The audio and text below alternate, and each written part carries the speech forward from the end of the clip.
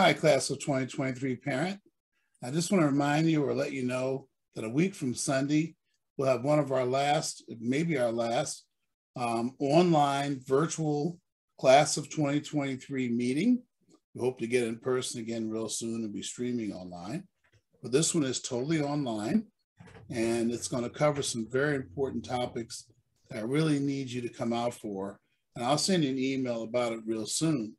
But there's one area that I won't cover as much there that I still am greatly concerned about, and that is the cost of college. I'm watching where my seniors from this year go to school, and I'm hearing, what happens with ones from 2 years ago and now, and in fact, over my 20 years. And there's three types of affordability problems with parents that really bother me this time of year. And one of them is, the first one is when we have a situation where a student has really high grades, like straight A's or very close, and a high SAT score. And yet the college that they pick, they owe $30,000, $40,000, and $50,000. And that, to me, I've never understood how that happens. And it only happens because families are unwilling many times to look at schools that are great schools, but leverage or use those high grades in an extremely advantageous way for the family. So I really want you, if your student has straight A's or really close, like a 3.8 unweighted, and above. And if you have a really decent SAT score, I'd say even of 11 or 1200 and above, and certainly if it's 13 or 14, really, really, really, really get with me and find out the affordable schools. There's so many great schools that are highly ranked that you aren't going to pay much for school, comparatively speaking, maybe less than 20,000 or 15,000 for a private school. So I get really concerned when I see people picking schools, ends up costing 40, 50, 60,000 for one family 2 years ago. All right. The second group that I worry about are those families that don't make a lot of money.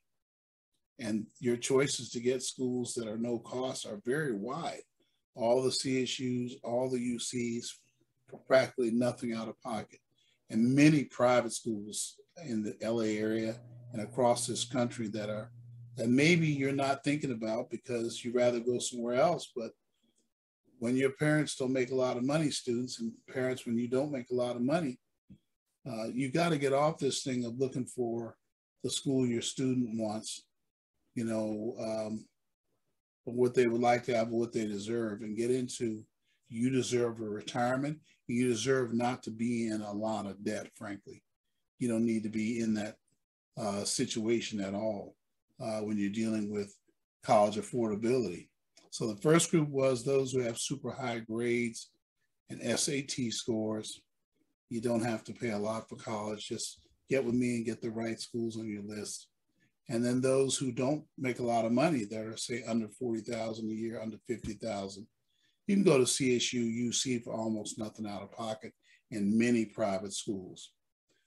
The third group that concerns me in this affordability area are people who can be of many different income levels, but your students or you have locked in on a particular kind of school.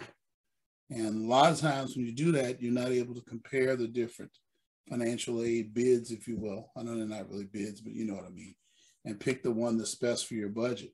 You've locked in on a certain school, like you may have locked in on HBCUs, which are a good choice for a lot of students. But if they don't have the grades to get a super high merit award, you're still going to be paying a lot of money for college. That's just one example, but watch for early lock-in, that we're definitely going to go to a certain school.